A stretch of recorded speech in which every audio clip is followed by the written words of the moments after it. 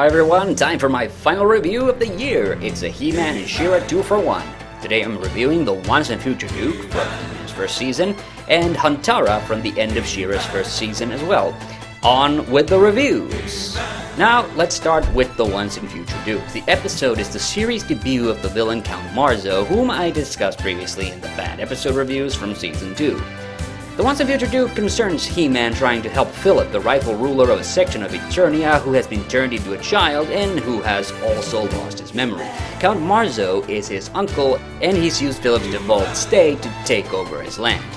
Now, one thing I can say in far better comparison to Marzo's Season 2 appearances is that the Once and Future Duke is head and shoulders above both of those episodes. That said, Marzo's plot still revolves around a child, well, sort of, and he's still a bit of a creepy dweeb.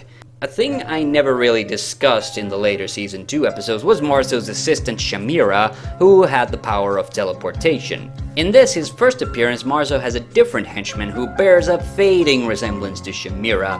However, his name is Chimera, in reference to the Greek creature.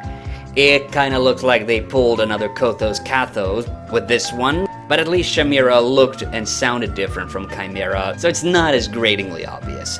We also see Marzo's gargoyles, or pterodactyls, the same as in the Search for a Son episode, so there is at least some consistency with the later appearances. To be fair, the idea of turning someone into a child and wiping their memory is a sort of a terrifying idea, and I think this is the one and only episode where Marzo is at least moderately threatening.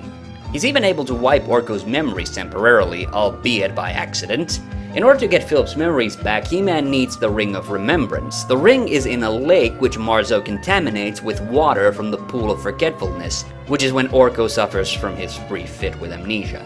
He-Man manages to drain the lake, which is when the heroes discover a whole bunch of rings. Now, the way He-Man finds the right one is sort of dumb because the ring apparently has some magical metal which is attracted to his sword.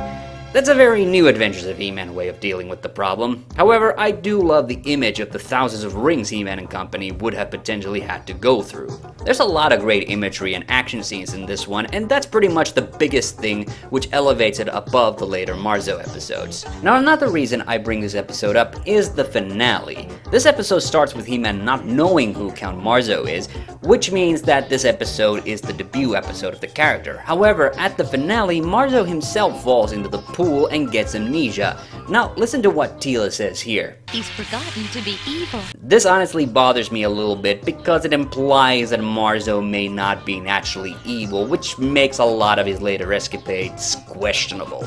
Now, I'm sure He-Man and company probably gave him his memories back later. The question is, why? And also, I thought Marzo was supposed to be thousands of years old. I've lived for thousands of years, He-Man, and I will outlive you. In the end, we'll see who rules Eternia. Seems like the Filmation crew couldn't make up their minds about this villain's origins. So that's the Once and Future Duke, a decently good He-Man episode which features Count Marzo, one of the worst He-Man villains ever, but like I said, it's at least slightly enjoyable. Now for Huntara.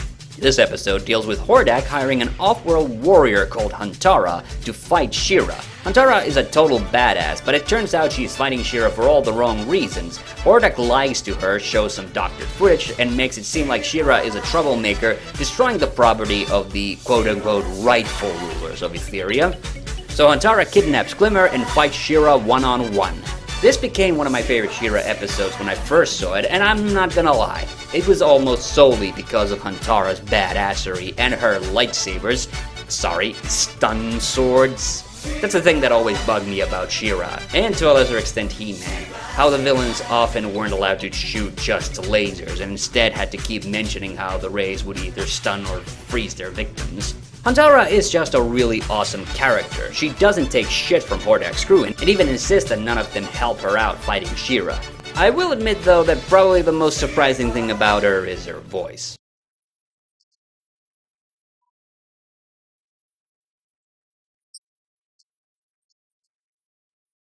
Furthermore, there's a really cool little side plot of Catra and Scorpia plotting together to take down She-Ra and Huntara because they feel threatened by her fucking awesomeness.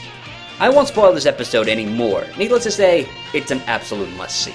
And that's all from me for now. Until next time, I have the power, so can you.